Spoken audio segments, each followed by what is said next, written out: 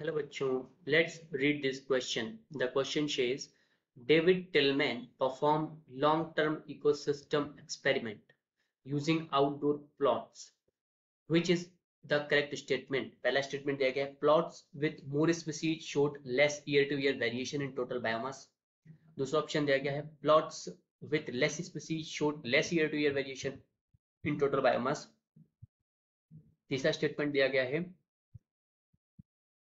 increased diversity contributed to higher productivity. और चौथा statement यानी डी स्टेटमेंट है, plots with more species showed more year two year variation in total rainfall.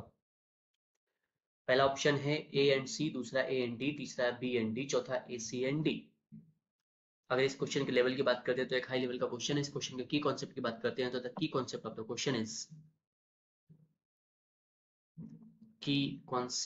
The question is species area relationship.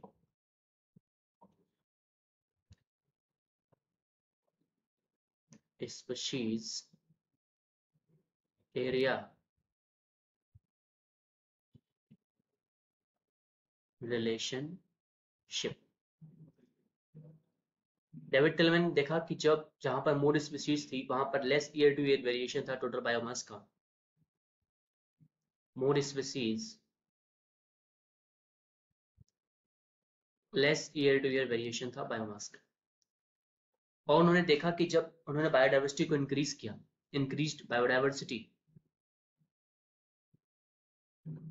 increased biodiversity,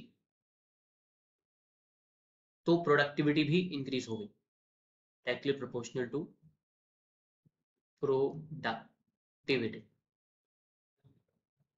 तो इस तरह से ए वाले statement में लिखा गया है कि जब उन्होंने स्पीसीज मोर स्पीसीज थी तो वहां पर less year two year variation था टोटल बायोमास का. और सी में लिखा गया है कि जब डाइवर्सिटी इंक्रीज की गई तो प्रोडक्टिविटी ज्यादा हुई. इस तरह से ए और सी स्टेटमेंट सही है.